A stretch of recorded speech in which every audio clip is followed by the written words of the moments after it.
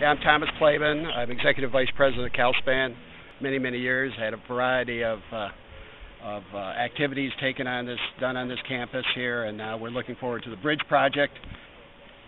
The goal of the project is to make sure that the infrastructures that are in the United States today can be upgraded, and the testing that will be done here will reinforce that they can. And why do we need to test bridges? So we don't fall off them. So I don't. Okay, my name is Andre Filiatro. I'm the director of MCEER and also a professor in the Department of Civil, Structural, and Environmental Engineering. Because our infrastructure is actually decaying, and they are also subjected more and more to large extreme events. And we can do things in the laboratory, but here this association with Calspan and the availability of this land allow us to test full-scale bridges, which has been done very seldom in the United States and anywhere in the world. I'm George Lee. I'm a professor in civil engineering. I'm the previous director for MCEER.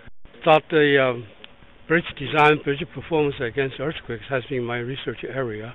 Really, the first time I know of, we can really take a full-size bridges and it's subject to the so-called near-field large ground motion due to earthquake, the response of it.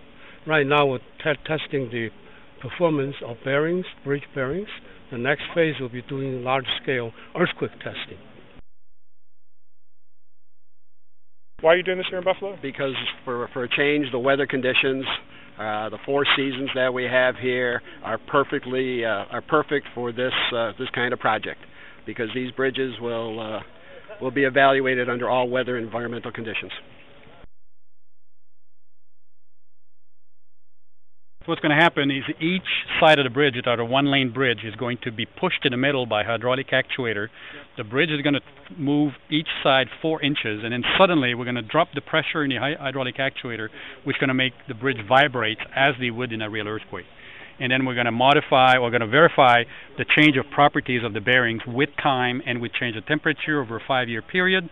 We'll be able to test every week, and basically following the change of properties of the isolation bearings with temperature and so on over 5 full seasons.